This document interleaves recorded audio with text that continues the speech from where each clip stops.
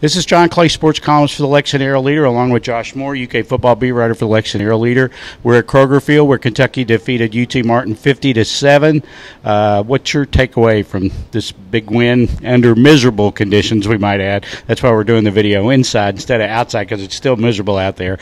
What's your takeaway, Josh? I was lobbying for this to happen outside. It was my punishment. Punishment to me, not to you. Go ahead. But, I didn't think UK would come close to breaking the Russian record again, and here I am, looking like a fool, got some egg on my face, but they break the school Russian record, single game, and get bowl eligible while doing it. If you're complaining about today, shut up. I mean, I don't really, it's just you should. The weather, but other than that. I don't know. Somebody's out there's enjoying this, but they can shut up too, because that's weird. But no, it's obviously a great. You're bowl eligible for the 4th straight year. It's only the 3rd time that's a streak that long, or a little bit longer. The record's 5, but so it's only the 3rd time that they've had a streak that long. Stoops is the 4th or the 3rd coach to take UK to 4 bowl games. Period. So that in itself, people can complain and whine about, UK should be this, UK should be that, and maybe they're right in some regards, but you're bowl eligible after you had lost 2 starting quarterbacks, and it's in the greater context of UK football history, this has been a banner year when you look at it that way.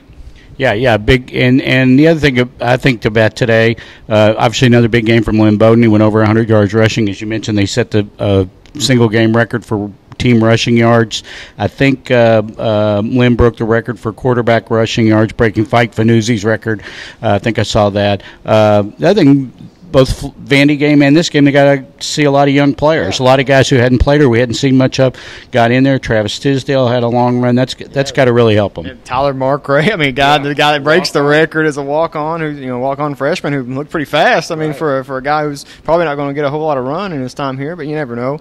And that the freshness, that'll be the biggest thing. And that they talked about it a little bit there in the interviews. Some of the coordinators that they have stuff ready for Louisville. They've been kind of prepping, because they won't say it during the week because they're like, oh, it's focusing on this game. And I think there's a lot of truth to that. They do focus on the opponent in front of them, but you do work on stuff to kind of have in the bag. When you go, Louisville will be a step up, compared to these last 2 games, and so they've got some stuff ready. They're are going to be a lot more fresh than they might have been, at other points in the season going into the Louisville game. You've gotten, pretty much the last, 2 games, the whole 4th quarter where you had 2nd and 3rd stringers out there.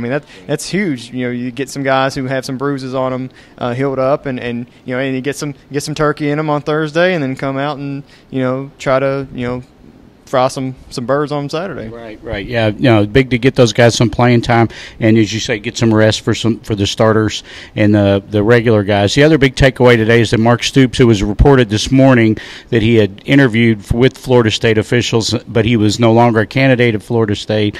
He did address that. He didn't really address the interview part of it, but he did address the issue by saying that he had been asked to recruits about it, and he wanted to make it clear that he was staying at Kentucky. That's where he wants to be, and that's big to try to clear that up with the speculation going on about Florida State, obviously with Mark being a defensive coordinator there before he came to UK. And with recruiting, I think that's obviously why he wanted to do that, and that's big. Especially with signing days, about 3 weeks away, roughly now, 4 weeks away. And that's, he didn't explicitly confirm even really that he had a meeting, but he kind of was, the implication was there was a conversation, and we'll see where it goes. You still got to get to signing day, and Florida State still has to hire somebody, and if they're top 3 or 4 candidates, if you assume Stoops isn't there right now, that doesn't mean he won't be there. 5th option, come back at him or whatever. But for right now, he said he wanted to make it clear today that he is staying at Kentucky. As Josh mentioned, big week this week. Not only Thanksgiving, but we got Louisville on Saturday, where Kentucky, even though they're bowl eligible, they would love to beat Louisville.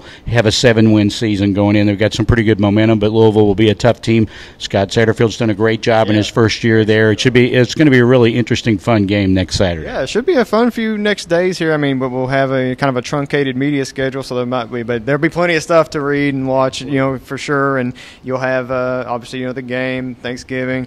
Also, shout out to the high school stuff that's happening on Friday. State semifinals across the state. A lot of good matchups. I was looking at it earlier. I might try to sneak out to one myself. So we'll, a lot of fun stuff happening in Kentucky this week.